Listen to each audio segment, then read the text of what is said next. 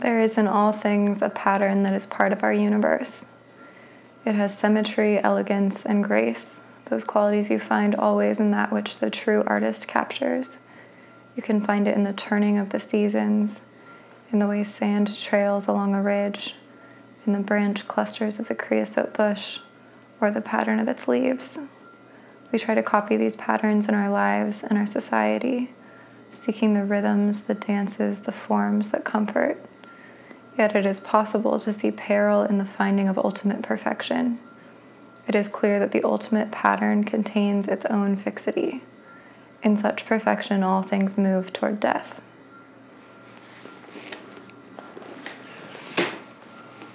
That was from Dune, from Frank Herbert, and I started talking about the danger of perfection in The Fountain when you wrote something about how the space traveler story, he's advanced so much that he can live for thousands of years and be at this Zen oneness state and travel across the galaxy, but he can't accept the reality of death, which is like a very simple thing that he's got wrong, even though he has everything else perfect. He has a perfect life in the present day plot as a neuroscientist. Their house is beautiful. He's got a great career. It seems like also the movie itself has achieved an ultimate pattern. Because every single scene is this beautiful tree of life cross. There's crosses everywhere, and stars hanging in space in every scene. But it's too perfect. Or like the error is that he is infatuated with the perfection, the story's hero. The movie's only an hour and a half, and it's really dense, really powerful. And I think partly it is because like there's only one thing wrong and everything else is beautiful. Yeah. There's only one thing wrong. And for the medium of cinema, you are trying to boil it down like that to that simple of a conflict, so that you can experience a whole arc within a movie's length. Yeah, good point. Well, this is your second time watching The Fountain, and well, do you basically like it more as a film now, or did you kind of already like it the same? You already knew it was good? I already knew it was good, but I think the first time I watched it, I was really, like, had a disturbance about, like, death aspect to it. Like, not the moment when he reaches Shivalba and the tree accepts it, but like more the moment where Rachel Weisz's character Izzy is like, what do you think about death as a creative action? And then like the sunlight is falling on her, and she has this like cherubic, like pure innocent face, and it looks like it's almost like disturbing how like perfectly good she appears, like, and she's talking about death, and it just struck me as like, so, where does this lead us? Like, if that is like your image of like pure goodness and wisdom and understanding, like this seems like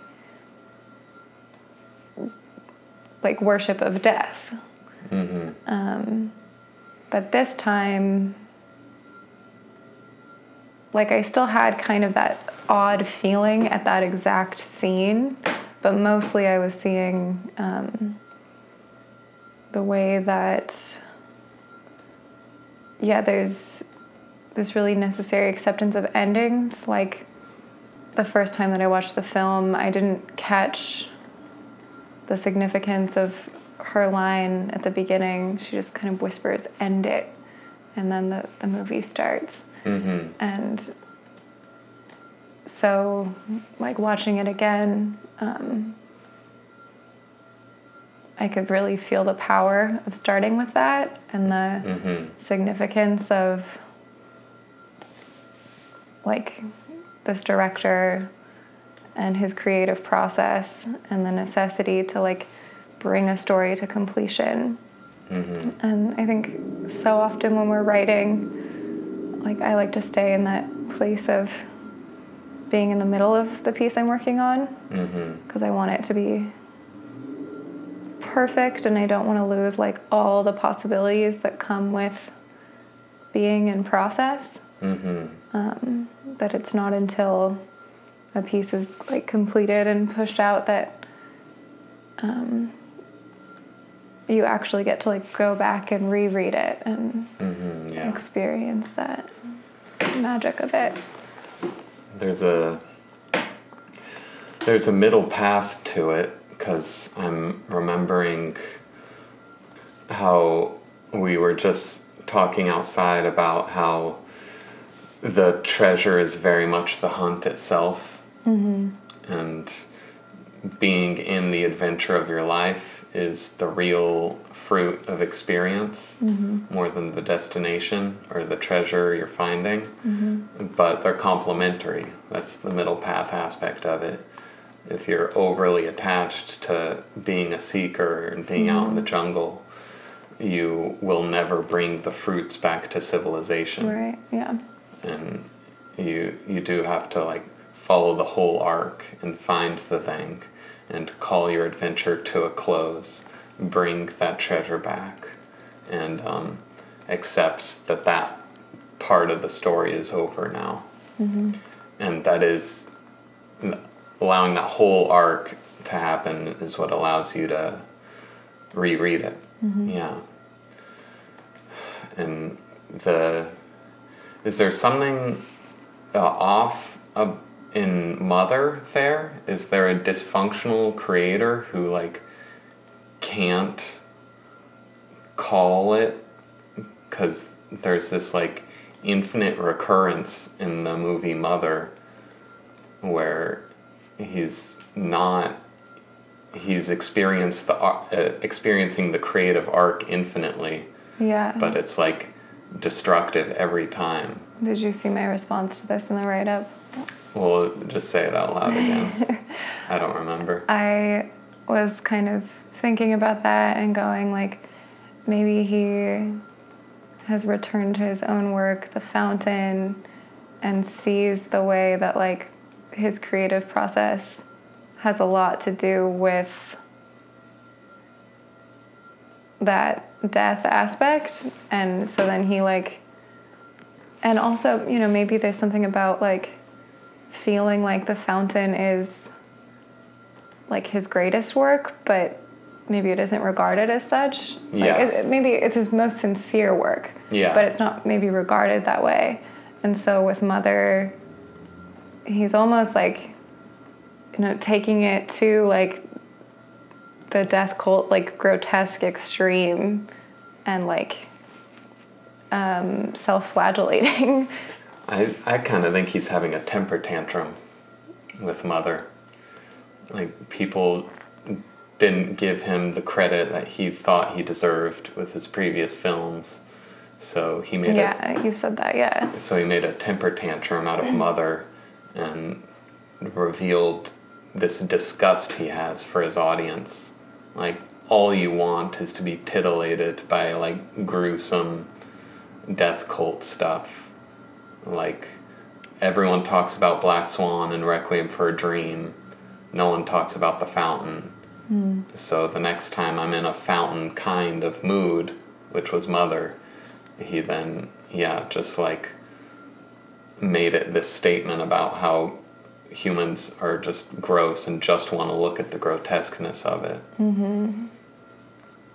Anyway, the more exciting thing is about the chance to get outside of your art once it's finished so you can reread it, because you had a bunch of stuff from Wordsworth to bring up. Yeah. What was this in response to? Well, the movie got reframed by you by noticing Rachel Weisz saying "finish it" at the very front of the film. Yeah, and so I was struck by, like, I was myself rereading the film and then watching Tommy's character reread his life, and kind of he's on this massive hero's journey, and he doesn't really get to be a hero until he reaches Xibalba. And part of getting there is, like, reimagining the other stories to do something better. But yeah, he's returning through his memories to those moments and, like, finding more peace with existence. And yeah, that's, like, an inherently romantic theme. So the Wordsworth lines I was going to read to start are first from Tintern Abbey, which is probably Wordsworth's most famous poem. And it starts, 5 years have passed, 5 summers with the length of 5 long winters. And again I hear these waters rolling from their mountain springs with a sweet inland murmur. Once again do I behold these steep and lofty cliffs. And he goes on to describe this place he was 5 years ago, and kind of specifically talking about the change in the place and the change in himself. And yeah, I just love that line, again I hear, and that is what's happening to Tommy. Again I hear her voice saying, finish it. Yeah. And so it's just cool to catch this aspect of romanticism in a movie that I immediately noticed more like your interest in romanticism with just, like, heroic action and striving toward ideal. And it's nice to remember that it happens by this means of rereading one's experience. And okay, so I have a few more Wordsworth lines to share. He has an essay called "What is a Poet?" And he says, he describes a few things, and then he says, to these qualities he has added a disposition to be affected more than other men by absent things as if they were present. And the poet has a disposition to react to things that are absent. And yeah, the interior state and the reflective state present there. And finally, in the poem, I wandered lonely as a cloud.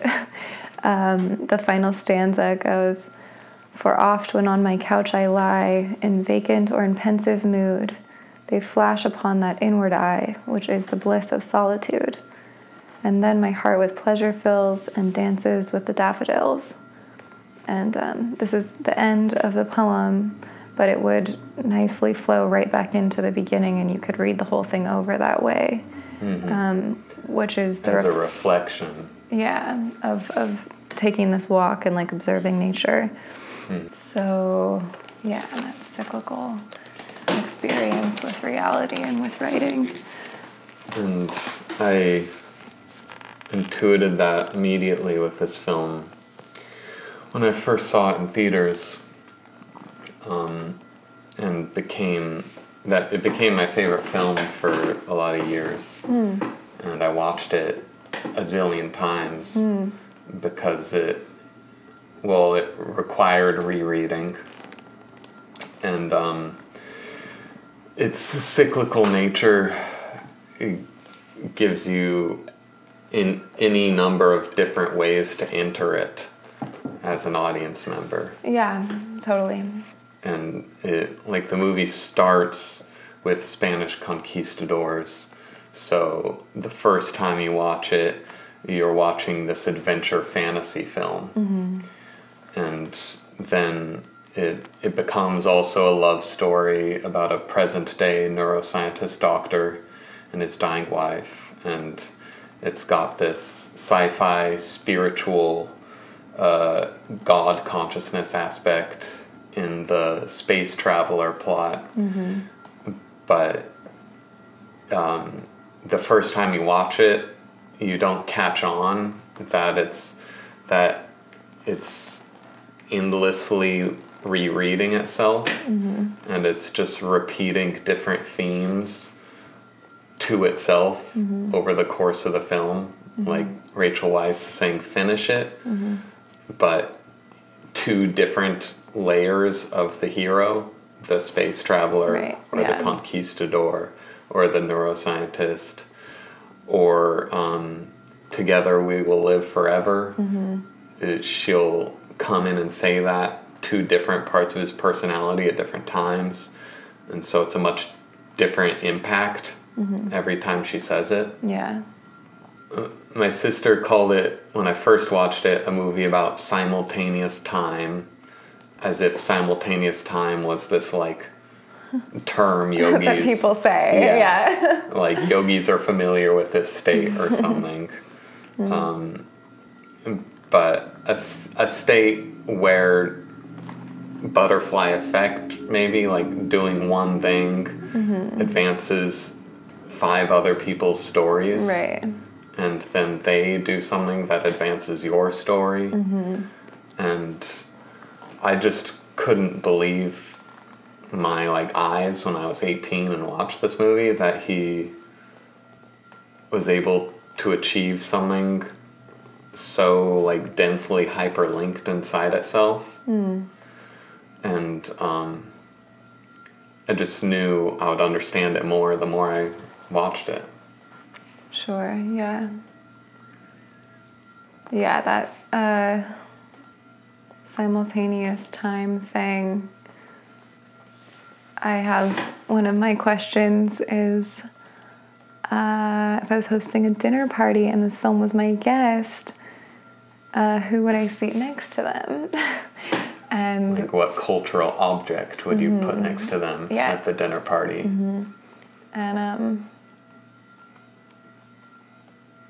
And now I feel like, oh my God, I should have thought about this longer, but the film Magnolia has that simultaneous time thing going on, and now I wish I had more references for that specific thing, because it's the coolest. Yeah, it is. The coolest thing. I mean, I guess I almost want to say Lord of the Rings does that, because you're following a bunch of different parties working on their own separate projects that are leading toward the same end. It does. And it matters that they all hit the thing at the right moment so that can all come together. There's harmony. Yeah. And Tolkien is showing the divine harmony that spontaneously occurs when everyone's focused on a transcendent ideal. Totally. And there's a nested thing to it too, where Frodo is the space traveler guy, where he's alone with the choice of existence, or the choice towards death, and only he can make this decision for the rest of the world. But he can't move forward unless Aragorn is ascending to the kingship, and everyone has to make the yes decision about life. Yes, and the fact that everyone has been making that choice clears the way for Frodo when he's finally ready to make that choice. That's amazing. It's beautiful. We love Lord of the Rings. Did not expect Lord of the Rings Sorry. to come in to had to do it. Everything. So you would, at the dinner party, you would put Lord of the Rings next to the fountain. Wasn't my original plan. Well, I was going to say, just in terms of treasure hunt themes, Aguirre, Wrath of God, has the conquistador aspect present that's totally out of touch with like laws of nature such as death, like so focused on his mission that he can't achieve it. Wow, yeah. Yeah. And so that's like he would only be talking to that like conquistador aspect of the Tommy character, while like the other Tommy characters would be like talking to other people. And then, yeah, in that same spirit of treasure hunt and South America, Embrace of the Serpent was the other like film that I would add to the table. The Conquistador, we were thinking of what one scene we could describe in the film, and you were picking the scene that starts the moment the Conquistador's story ends. And so the Conquistador makes it all the way to the temple that's hiding the Tree of Life. And he's stopped there the entire film. He's stuck there facing his own death the entire film. And that's why Rachel Weisz is saying finish the story, because no one can finish the story once Rachel Weisz is dead except Tommy himself. And she sets it up so beautifully where like the final word is all he could see was death. Yes. And then chapter 12, like now you have to carry it forward after this point, which he can't even get over, like that word. And it's so heartbreaking. Like that scene is the neuroscientist has lost his wife. And he finally opens the book to see what happens next. And all he could see was death. Chapter 12, blank pages. And I think that's the same moment where he starts tattooing himself as his mourning process. Like he's supposed to grab the pen and write it down, but instead he starts like self-flagellating. And so this is the scene we're picking to describe, is where the other parts of the story clear the way for the Conquistador. The space traveler finally accepts death, and so when the Conquistador is about to be chopped down by the Mayan guard, the Mayan guard sees the God consciousness of the space traveler and kneels to him and prostrates himself and lets the Conquistador pass.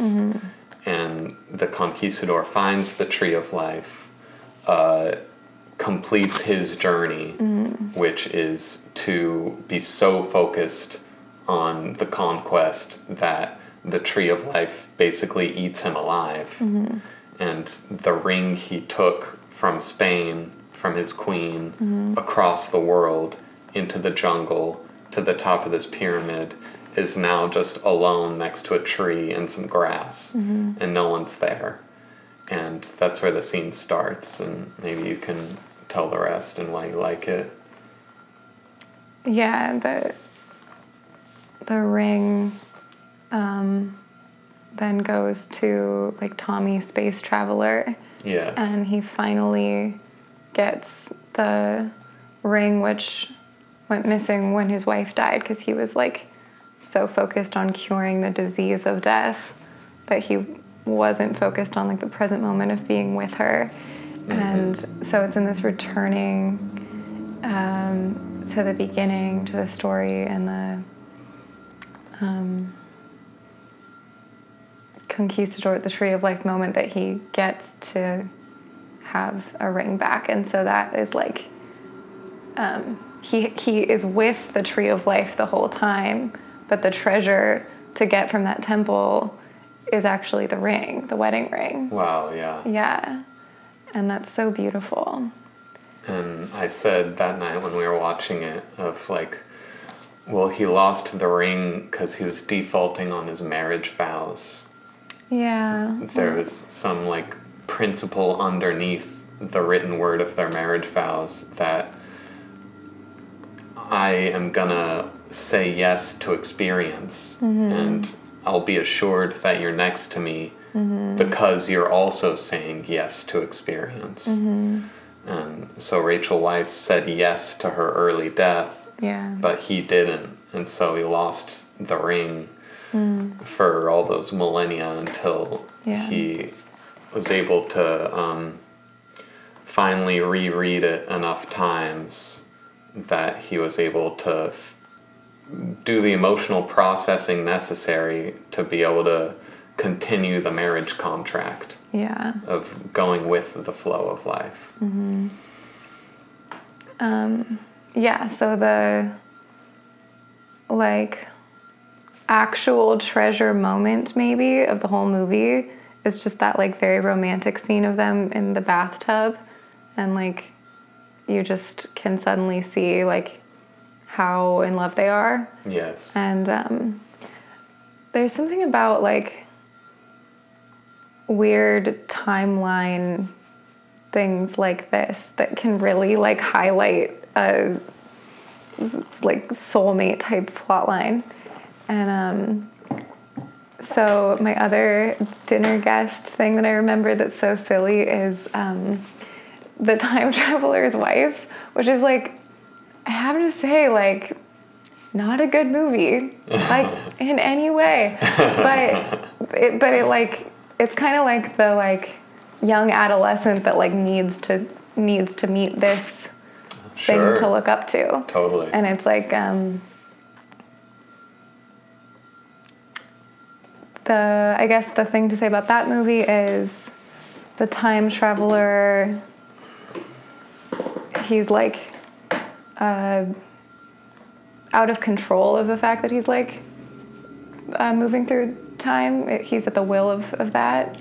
And so he just kind of gets plopped into different situations, and he doesn't kind of know exactly where he is when he might be meeting someone. Like, is this the first time we met? Is this the last, you know?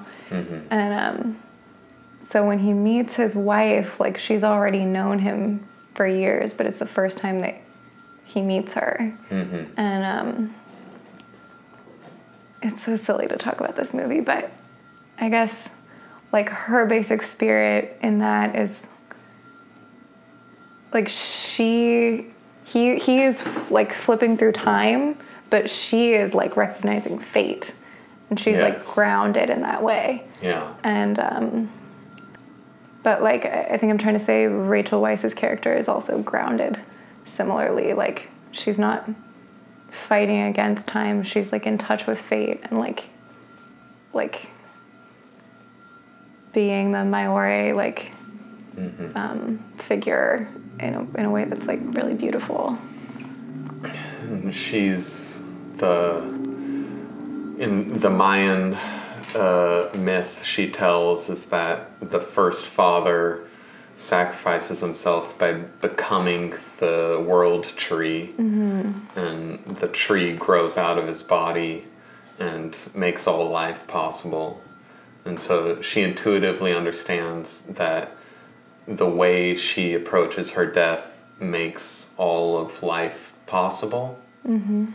And I talk in the write-up about how Aronofsky's love of film is allowed to just be here without like overwhelming ugliness, because there's this goddess of goodness present in the movie. And all his other movies have the same love of physicality and really physical edits that like give you this tactile feeling of the sets and of the people's faces, this amazing intimacy. You can tell he loves what he's doing, Darren Aronofsky, but this is the only movie that just like lets the love come out on top instead of making it so dark and gruesome and brutal. And it's because there's a character planted in that as a worldview in the movie. That makes me think like in Mother, he like destroys the possibility for that, like the opportunity of telling a Christ story is pointing out the fact that Mary like knows that a tragic fate will happen and like says yes to life anyway, and she's like this existential yes, and sees the goodness in being, like, even in spite of sorrow. And she makes so much life in the world possible by that. But he doesn't create the opportunity to show that part of, like, the beauty in Jennifer Lawrence's performance. Yeah. So he kind of, like, strips Mother of, like, her divinity, without even, like, aside from all the terrible things that happen to her, like, he just doesn't even give the opportunity for, like, that part to be expressed. Yeah, the way Ayn Rand has every character give a manifesto. Yeah. Jennifer Lawrence never had a chance to give her manifesto in the film. Like, her worldview did not play a meaningful role in the plot. Right. And so it's an incomplete plot. Yeah. If the star of the movie isn't allowed to evoke her basic way of viewing the world. Yeah. I was thinking while you're talking about Mother, about Black Swan, like Natalie Portman doesn't accept her own death thing that makes true achievement possible. Like, she's clinging to perfection herself the entire film. And she moves toward death. And I've in film desks before, I've protested against, and then all the characters die as, like, this basic fucking plot device that's just really boring and tragic, like pointlessly tragic. Right. I think, like, we have as a culture have gotten really pessimistic and, like, have had some, like, Generation X conceit that makes us cool to be pessimistic. And so we don't argue with movies that end with the hero dying tragically. But it is also a reflection of the medium of the film too.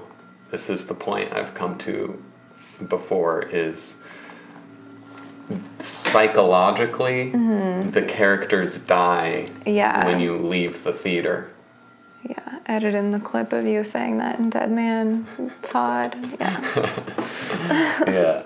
And so, like, it adheres to the experience of cinema to have the characters die, but our revels now are ended. Yes, but it doesn't, like, it prevents you from integrating the value of the film into your own life, because you take away the message that these revels end in death, so you shouldn't really, like, be heroic like this. So there's a very delicate balance there about accepting death, but, like, life is not about worshiping death. Yeah, that I was wanting to bring that up from our conversation outside, like the idea that your friend Ayn Rand points out in Atlas Shrugged is that, like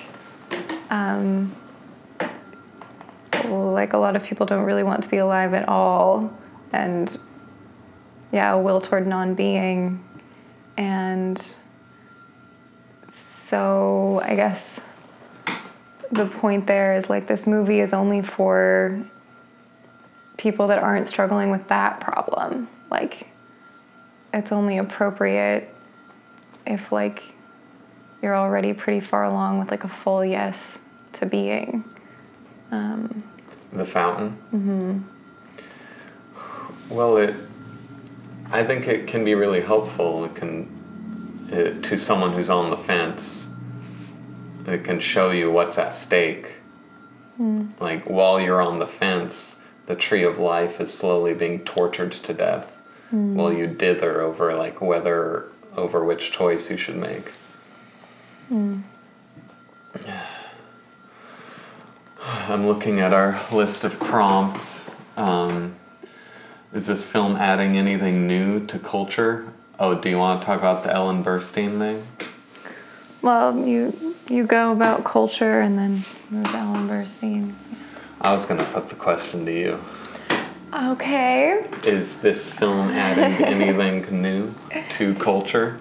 I think so, just because I feel like I haven't seen something quite like this before. Yeah, me neither. The beauty of each scene is like, alone, that's like really good. Well, it's so beautiful. It hasn't even been effectively upgraded. Forget 4K. This movie hasn't even gotten a good HD edit yet. And like half of it was super fuzzy while we were watching it.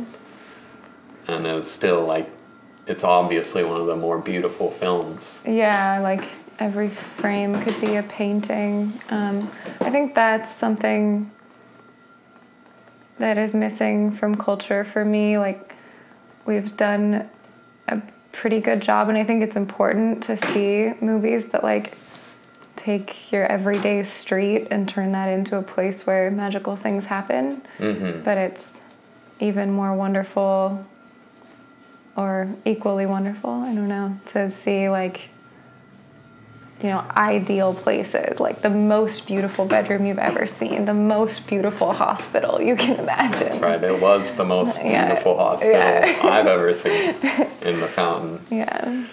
I think it's more important than those beautiful scenes of Agnes Varda films of just daily life, because you set these standards with movies like The Fountain of, how should I design a hospital? Well, here's a contemplation of the most beautiful hospital. Like, how should a room look? Yeah. Like, well, here's a contemplation of one person making the most beautiful bedroom he could on film. And then that informs the planning of cities, which then would make a more beautiful city, which then would allow someone like Agnes Varda to film the magic happening in that city. That's right, yeah. Yeah, that's true. So it's completely necessary to have pieces like this that just try to develop the beauty. That makes me see that, like, a director can kind of also steal the opportunities of, like, an architect or something. He can dream the dreams of an architect in terms of, like, what physical places should look like. He can start to manifest those and at least begin to suggest them and suggest what physical culture looks like before the creators of physical culture have, like, fully gotten there, maybe. Right. That's cool. Well, that's the reflection and the rereading that artists get to do, so that people who can't be bothered with the reflection, they're just warrior mode in physicality. They don't have time to reflect like that, but if other people are doing that for them, then they have these references to use.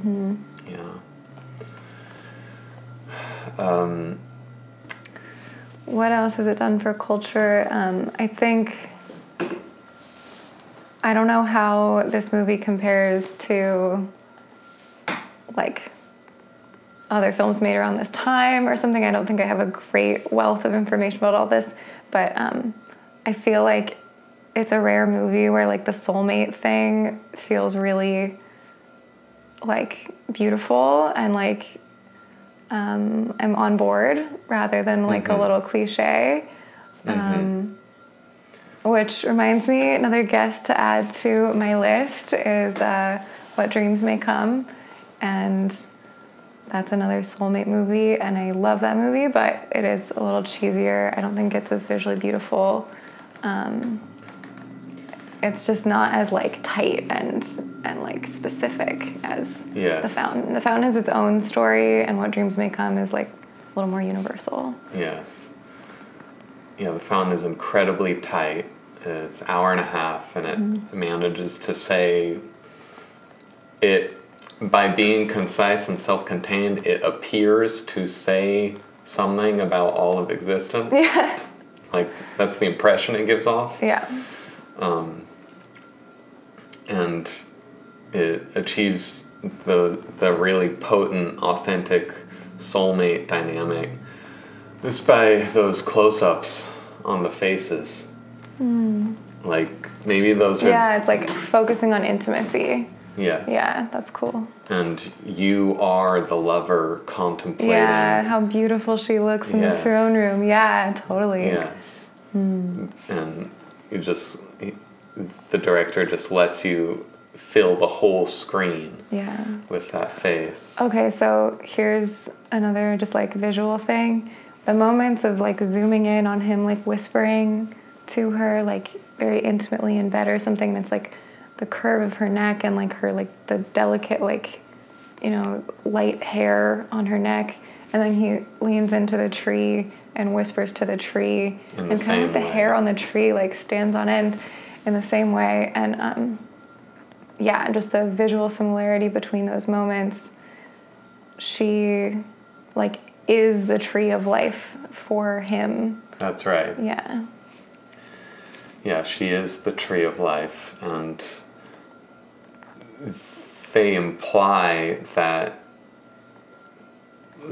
he literally found a seed of the tree of life and planted it over his wife's corpse. And that's the tree he's using in the spaceship to go there. I got the impression that it was more like he took the one tree from the temple for his spaceship, and what he planted over his wife's grave is just that little like pokeball that she like picked off a tree, and that was more like a symbol. Yeah. Well, either way, it is obvious that, the tree of life is his intimate lover in the spaceship thing. But I think the point I'm trying to make is like, until he comes to terms with death and the cyclical nature of life, she is his connection to that and like the inspiring force for him. And like the tree's dying by the time he, you know, has it like that. And this is a more off thought, but Friction Wheel is the song I wrote, is like an attempt to write a script such that the hero in this movie can accept the cyclical nature and the death. Like, why should you? And then Friction Wheel is a little story of like, oh, that's cool. This is why you should. Oh, yeah. And it's natural to feel yearning and distance. But like, you have to accept it too, because you get so much out of the friction of that. And so there's a way in which the Fountain space traveler guy tattooing himself is like him slowly growing tree rings. Oh, that's cool. And like, he is slowly like, each ring is a friction wheel cycle that's allowing him to like warm up to the idea of this cycle of life and death. Well, I mean, I feel like pretty complete. No, there's a few. You want to tell me about Ellen Burstyn? Yeah. I want to say if it's a good movie to watch on a first date, and you got to say, did someone have to be stupid to move this plot forward? Okay, well, I don't really care about that one. No? You put it in there. No one had to be stupid to move this plot forward. Okay. It's a great movie. I think this would be a terrible movie to watch on a first date. I don't even think it's I think if you watch it within the first year of a relationship, you're probably playing with fire. Sure. Yeah. And so then I guess if you did choose to watch it on a first date, that would be like kind of hilarious and crazy. But yeah, I wouldn't do that. Too heavy. Yeah. Start with the time traveler's wife. Maybe. Yeah, just avoid this subject entirely. I would suggest. Yeah. What do I think? Is it a good one on any date? It's just really intense.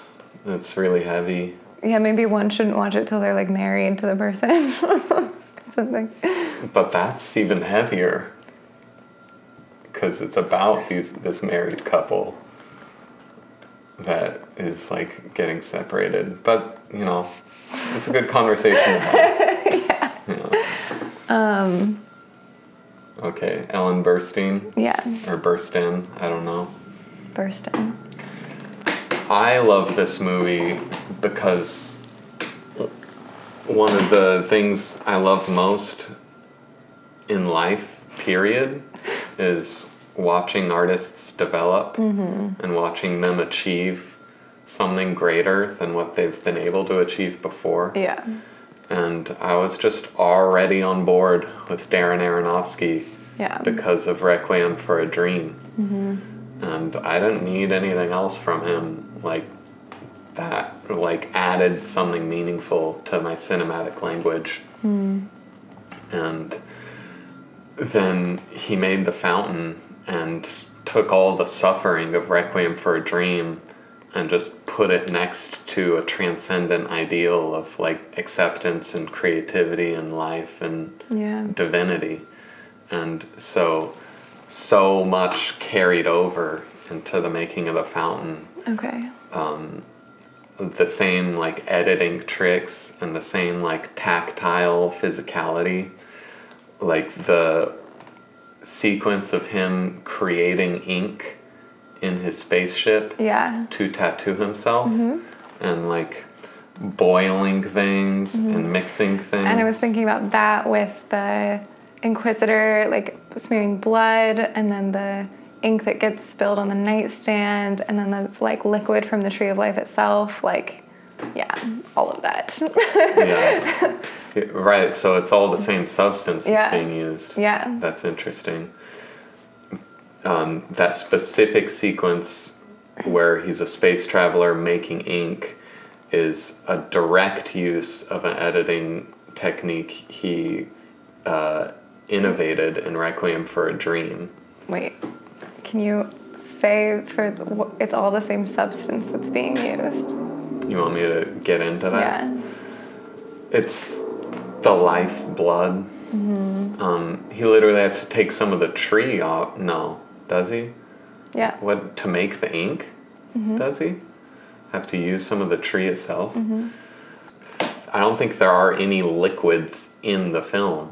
Except for those, Except the ink bottle that smashes when he's mourning his dead wife, and the ink he makes in the spaceship, and the blood that the High Inquisitor smears all of Spain with. Yeah.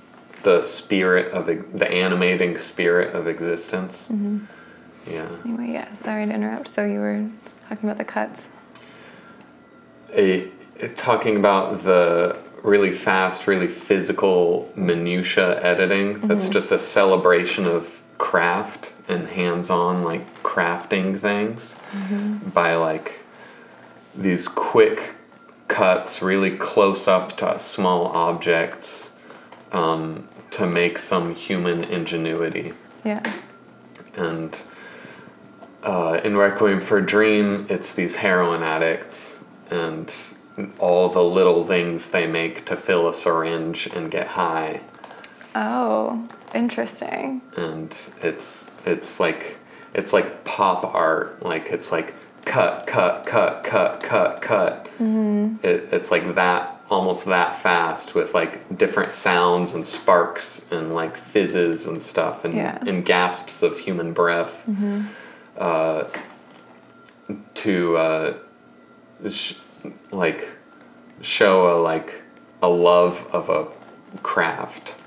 And so like he made that way of cinematically developing that with this basically dark, destructive thing, and then just carried it over to a much more life-giving movie.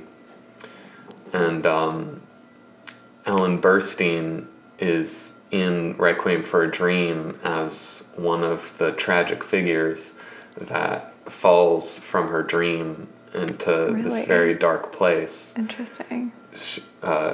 She thinks she's found her treasure, and in the grasping of it, she's like denying experience, and she like goes through this horror show of this like spiraling descent into madness.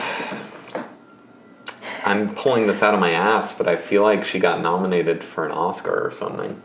For Requiem. For Requiem for a Dream. Okay. It's. Should we look it up or no? It's harrowing watching her go through this, and she like has a lot of weight at the beginning of the film, and is a twig at the end of the film. Wow. Like this is like Hugh Jackman in The Fountain. Ellen Burstyn put everything into Requiem for a Dream. Like, wow. I don't know when she was like a young starlet and what kind of work she did back in the day, but like it seems to me that like Requiem for a Dream is probably one of her crowning artistic achievements. And she's carried over into this film, and she's this enlightened, grounded voice of wisdom and understanding that can mediate between the lovers when they're having disputes. Like, she can talk to the doctor in his darkest moments, and she can talk to the dying wife in her most enlightened moments. And the way she's lit and the way she carries herself in the movie, she's at peace with herself. And that's this, like, you, as an audience member, you just, who's only seen Requiem for a Dream, and then The Fountain comes out into theaters, like, yeah, that's the heroine from the last film. Like, she already won, so she's, like, stepping back and just in the background helping other people go through this heroic process. Cool. Yeah. That's beautiful. And that's what's beautiful about The Fountain itself, is Aronofsky going through a really dark place, and then and then like making alchemy out of it. Like, I felt like I was seeing alchemy happen with The Fountain. Yeah, I mean, like literally. Literally. It's like this like black and gold. Yeah, beautiful.